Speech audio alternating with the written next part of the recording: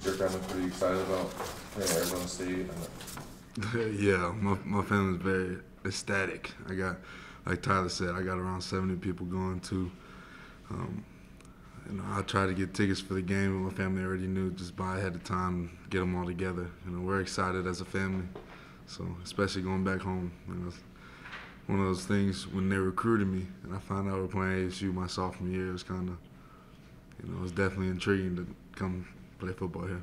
That's kind of an area that MSU's tried to recruit more and more. So, how do you feel about that? Like that area is a recruiting spot for the next State?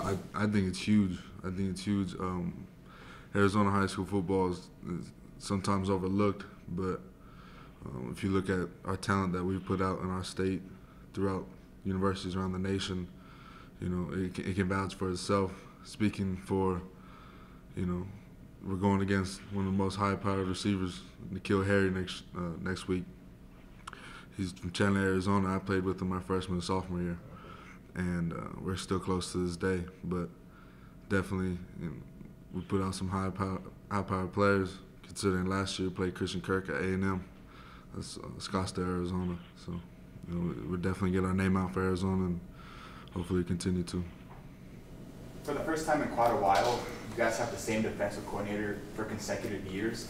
How much does that help, especially on fall camp, instead of having to learn a new defensive scheme from scratch, to just pick up where you guys left off and just be able to insert new plays and stuff like that? It's huge. It's really huge, especially coming, not particularly my part. It's you don't have to learn year by year, but especially for the new guys or the guys that were redshirted, like the defensive tackle playing next to Miles Veen. He was a redshirt last year, but he's not having to worry about learning a whole new scheme. He's starting where he left at, and he's able to grow, and he's been able to grow, and I'm real excited to play next to him, and especially at our defensive ends, going into his senior year, Stody Bradley. He's comfortable. Our D-line's comfortable with our movements, with our base defense, and we're excited. We're excited to create some havoc.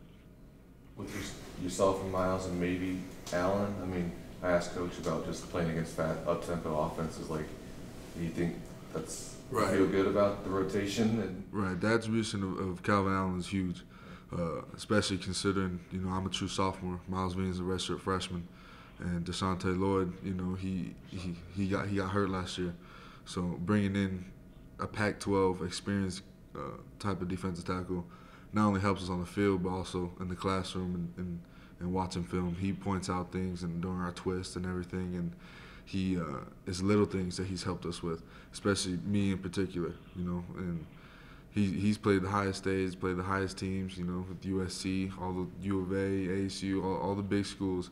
He's played against them, he's played for them, and it's exciting to learn from someone that's been there and taking advantage of, a Power 5 school.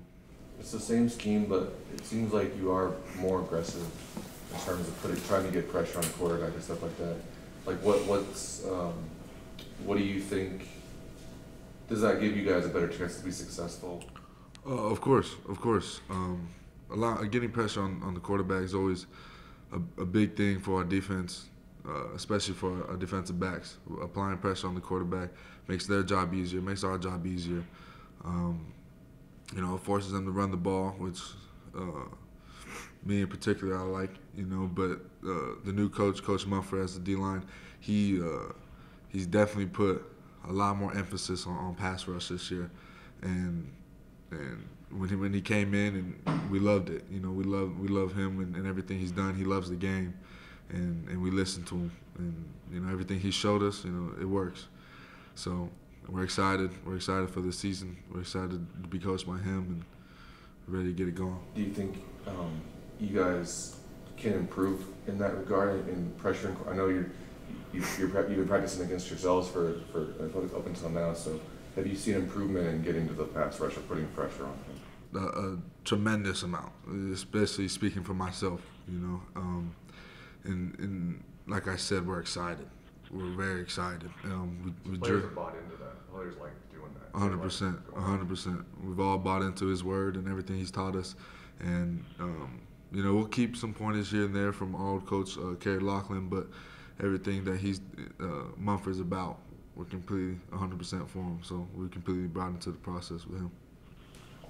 What does it feel like being the underdog going into this game? No different than any other game. We're ready to step on people's toes and get it going. And it's about that time we go into games and we get some respect. And especially as a defense,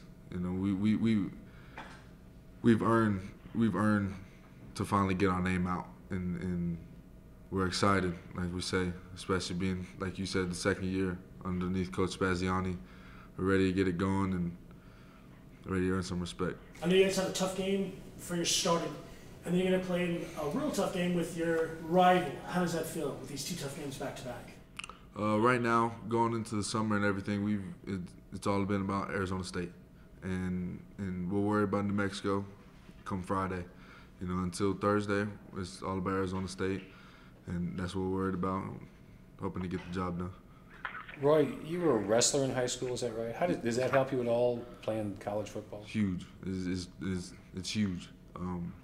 Wrestling has taught me more about my body and more about what I can go through than anything in my life. I've been wrestling since I was 2 years old. It's a hard sport, and every day is a grind. And be able to control my body and my weight the way I had to in wrestling has definitely helped me, especially with college football.